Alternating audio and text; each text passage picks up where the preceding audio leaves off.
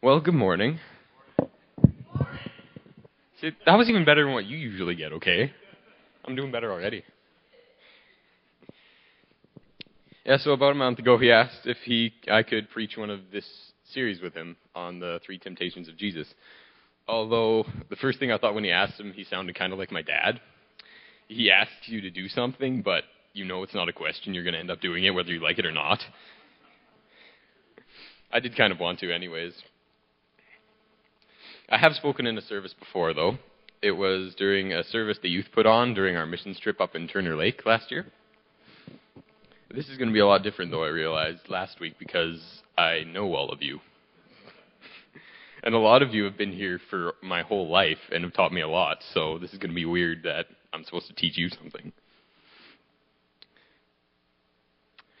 It seems really different because I have next to no life experience comparison to some of you, yet I'm supposed to be teaching you. But I've been praying that God will show me something that will teach you guys something in this lesson. So today I'll be finishing the series on the temptation of Jesus. Past 2 weeks, Ryan has looked at the first 2 temptations. The first was he turned the temptation to turn stone into bread, and the second was to worship Satan as a shortcut to the power he would receive after the cross.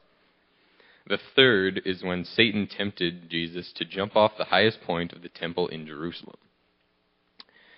So in Luke 4:9, it says, "The devil took him to Jerusalem, to the highest point of the temple, and he said, 'If you are the Son of God, jump off.'" When I first read that, I was not sure how that was a temptation at all. Was it a temptation to prove Satan wrong, to just shut him up after the 3 temptations already and he was starting to get annoying? Or just wanted to jump off for fun, which didn't really make sense at all either. What I found was it would be more of a temptation for Jesus to test God. It's not that he shouldn't be performing miracles or anything, because he does that all the time and it's great. But it had more to do with the motive. Obviously, if Satan tells you it, it's a bad idea. But I compared it more to a child testing their parents. Every day they push just a little bit farther, do it really slowly, and eventually they get away with a whole lot more mischief than they ever should. I believe this is why testing God like that can become a sin. God knows what your true motives are, and he's probably the best at disciplining his children too. The way God most often speaks to me is through music. He speaks through lyrics or just from an emotion from a particular piece. While putting this sermon together, a new song lyric popped into my head. This time it was a new album by Flyleaf that my dad just got. The song starts, "How can you act like you know when all you know is to lie?" That pretty much summed up my first reaction to Jesus' temptations. How could anything Satan had to say be good at all? So obviously listening to the devil is a bad thing. But it was the putting himself in danger so God could save him, which was the pointless part. If anyone has seen the movie The Pursuit of Happiness, Will Smith's character's son tells him a story about a man during a flood. In the story, the man is sitting on the top of his house during a flood, the water slowly rising. But he says, no, God will save me. I don't have to be worried about anything. And then a boat comes along. "Here, jump in, we'll save you." He's like, "No, thank you, God will save me." A second boat comes along. Same thing. "No, thank you, God will save me." Third boat comes along. "No, thank you, God will save me." Flood rises and he dies. He gets to heaven and asks God, "Why didn't you save me, God?" And God replies, "I sent you 3 big boats, you dummy." I thought that was pretty cool. This guy wasn't exactly putting himself in danger, but keeping himself there for no reason is pretty close. Personally, I always thought it would be pretty cool to save someone's life, being a lifeguard and all. But I soon noticed that wishing to be able to save a life, I was wishing for someone's life to be in danger. Kind of stopped hoping for that one to happen. Some seem to believe Christianity makes you invincible, though, and this is a problem. And when good Christian people pass away, some people start to get bitter with God. We only like to accept what seems reasonable to us. That's one of the problems with us.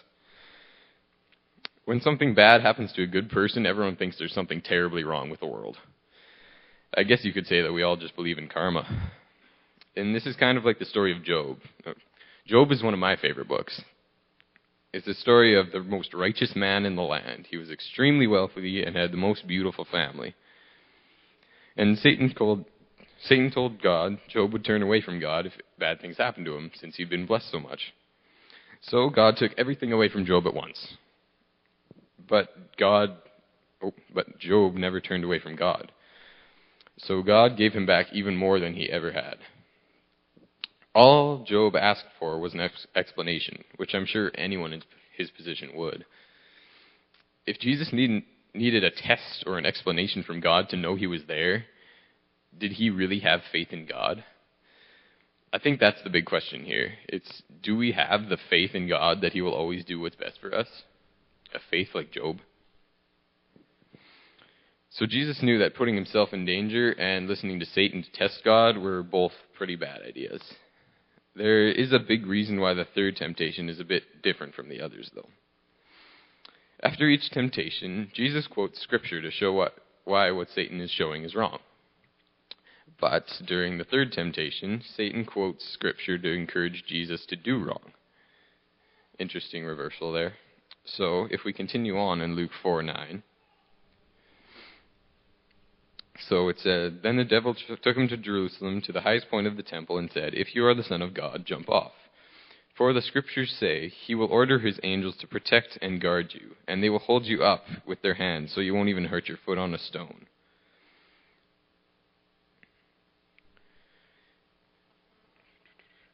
Obviously, there's a significance of the devil quoting God's word. It shows how easily even the best things can be taken out of context and used for the exact wrong reason. But there is something else strange I noticed when I was looking over it with Ryan.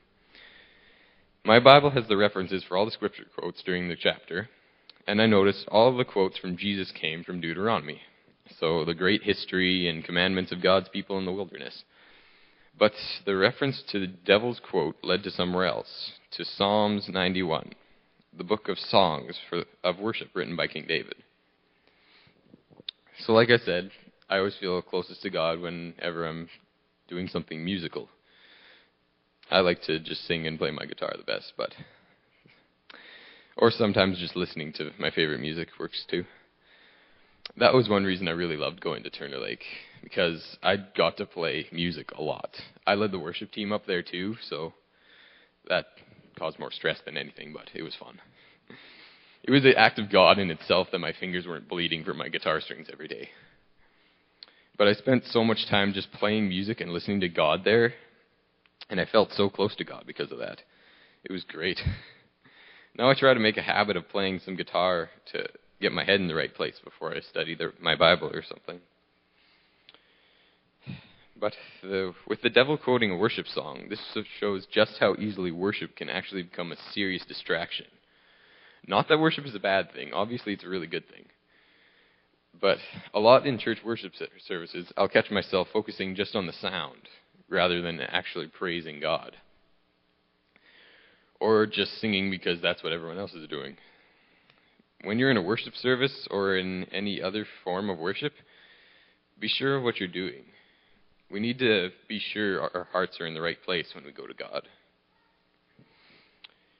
In James chapter 4, verse 8, it says, "Draw near to God, and he will draw near to you. Cleanse your hands, you sinners, and purify your hearts, for your loyalty is divided between God and the world."